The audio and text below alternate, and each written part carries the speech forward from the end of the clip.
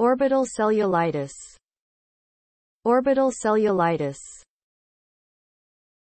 An infection of the fat and muscles around the eye, affecting the eyelids, eyebrows, and cheeks. The orbit, eye socket, is the bony structure in which the globe, eyeball, is housed, and it also contains extraocular muscles, fat, and the blood vessels and nerves that supply these structures. The orbit is surrounded by the frontal, ethmoid, and maxillary sinuses. Infection often results from extension of a sinus infection.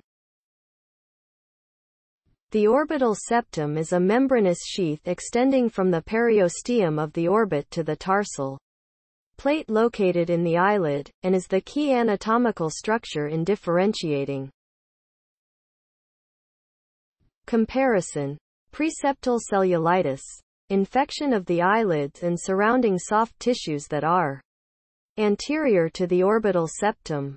It can arise from sinusitis, local trauma, foreign body, or bug bite. Orbital cellulitis. Inflammation of the soft tissues, muscles, fat, and connective tissue, of the orbit.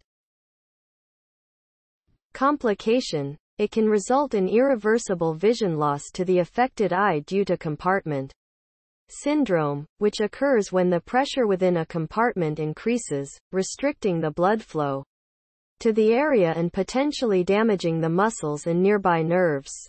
It is an ophthalmic emergency. Lateral canthotomy and cantholysis is the treatment of choice and involves surgically exposing the lateral canthal tendon and its inferior crus to relieve intraorbital pressure.